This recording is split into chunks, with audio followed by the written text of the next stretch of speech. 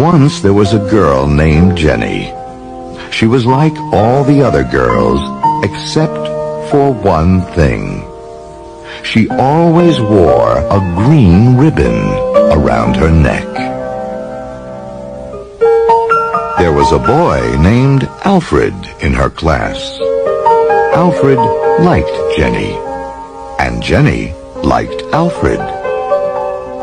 One day he asked her, "Why do you wear that ribbon all the time?"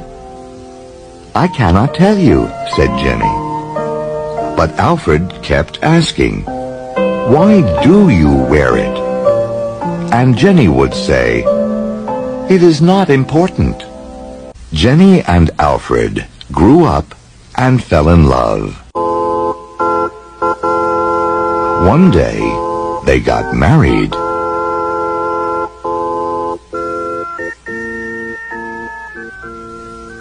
After their wedding, Alfred said, "Now that we are married, you must tell me about the green ribbon." "You still must wait," said Jenny. "I will tell you when the right time comes." Years passed. Alfred and Jenny grew old. One day, Jenny became very sick. The doctor told her she was dying. Jenny called Alfred to her side.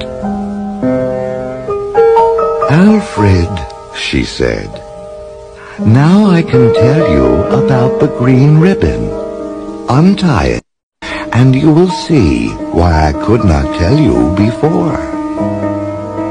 Slowly and carefully, Alfred untied the ribbon, and Jenny's head fell